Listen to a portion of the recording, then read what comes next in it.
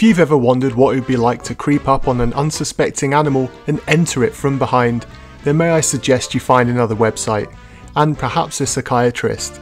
But for everybody else with a cleaner mind, I present to you Space Station Silicon Valley, a 1998 platformer developed by DMA Design and published by Take-Two Interactive.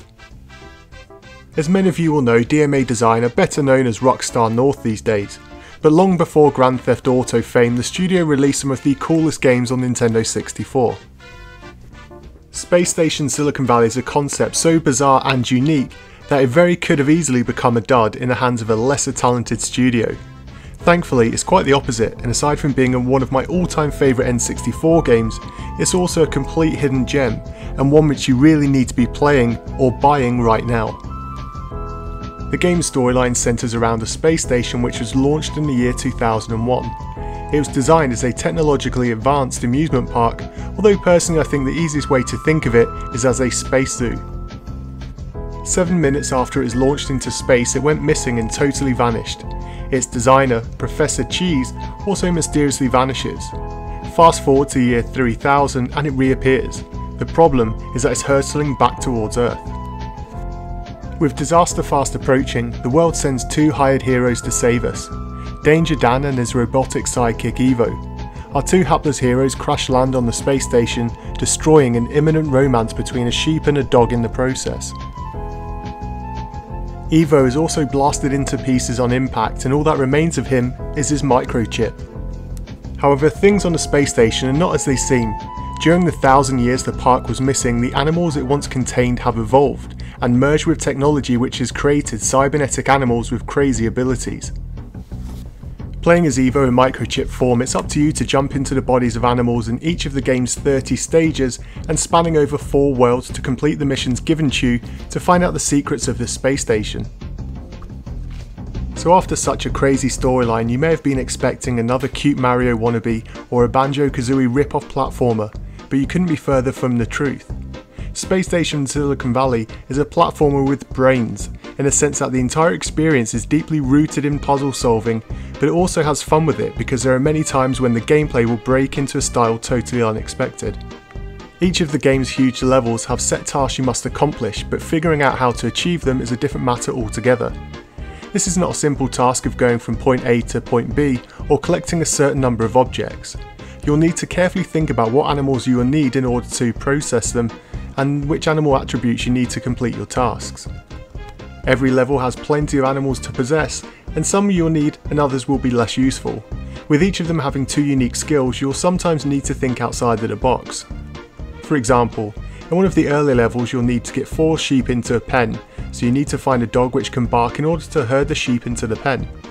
On later levels, things can be more complex, such as needing a hyena to laugh at a hippo to piss it off, or finding a mouse so you can enter a small maze to flick some switches.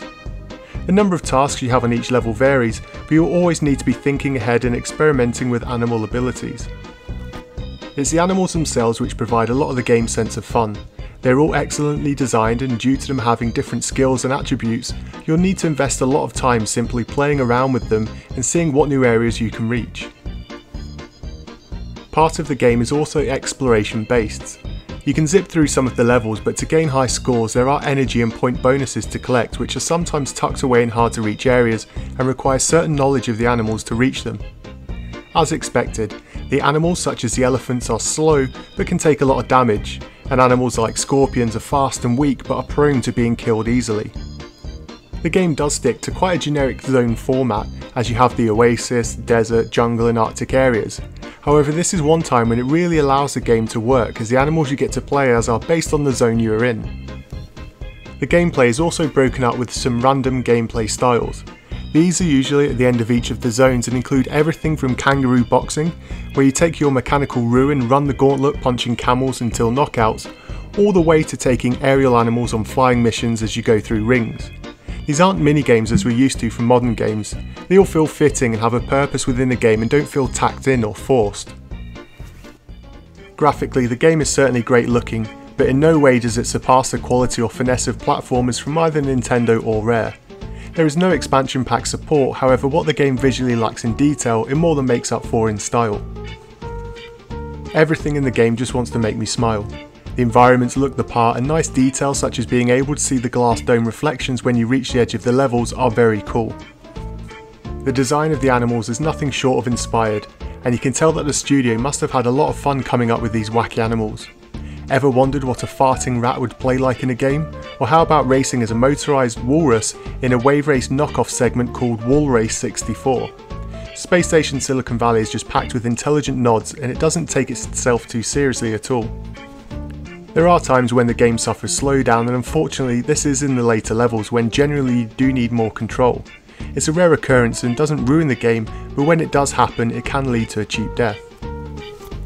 There are also rare occurrences where the game will not run if you have an expansion pack in your console. Again, this is extremely rare, so don't think you have a broken cart if you need to restart it occasionally. A big problem, however, is a major bug in the game which was never discovered. It prevents you from collecting all of the souvenirs in the game which you'll need to see the game's proper ending. By doing this you'll also unlock a bonus level, but thankfully you can see both of them using cheat codes on the level select screen, but it's a shame they missed this one in bug testing. The game's controls are thankfully very tight, but it will take some getting used to. With all of the animals handling differently, you'll need a little time to fully understand how each moves and so on, but this is all part of the fun. You will rarely die a cheap death from poor controls, and so for an early N64 title I was surprised just how well DMA nailed the control system. It's easy to pick up and really shows that this was built for Nintendo's console, as a later port of the game to the PlayStation just didn't handle as well. Rounding off this retro masterpiece is the sound, which is quite frankly brilliant.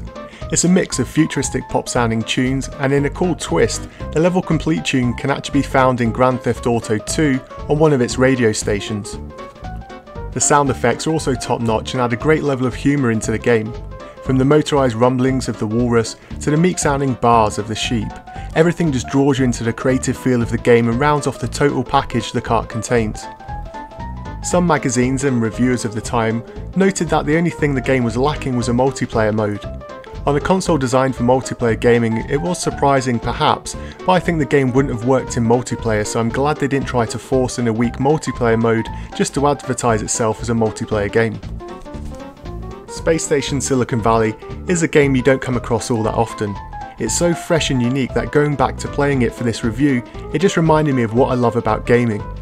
In a world full of generic first-person shooters and games which take themselves far too seriously, this reminded me of a time when more studios took risks on new IPs, and as gamers we got to try some of the most creative games ever played. Even with incredible reviews, Space Station Silicon Valley hardly set the world alight in terms of sales. But the fact I loved it 16 years ago, and I love it even more to this day, just shows what a great experience the entire game is. The game has quite the cult following online it seems, and I'm just one man with one opinion, so now it's over to you. If you had this game as a kid, what do you remember about it? I always love hearing your memories of games, or maybe you picked this one up recently based on the unusual title and agree it's a hidden gem. Let me know your thoughts in the comments down below, and I'll reply to all of you as always. And until next time.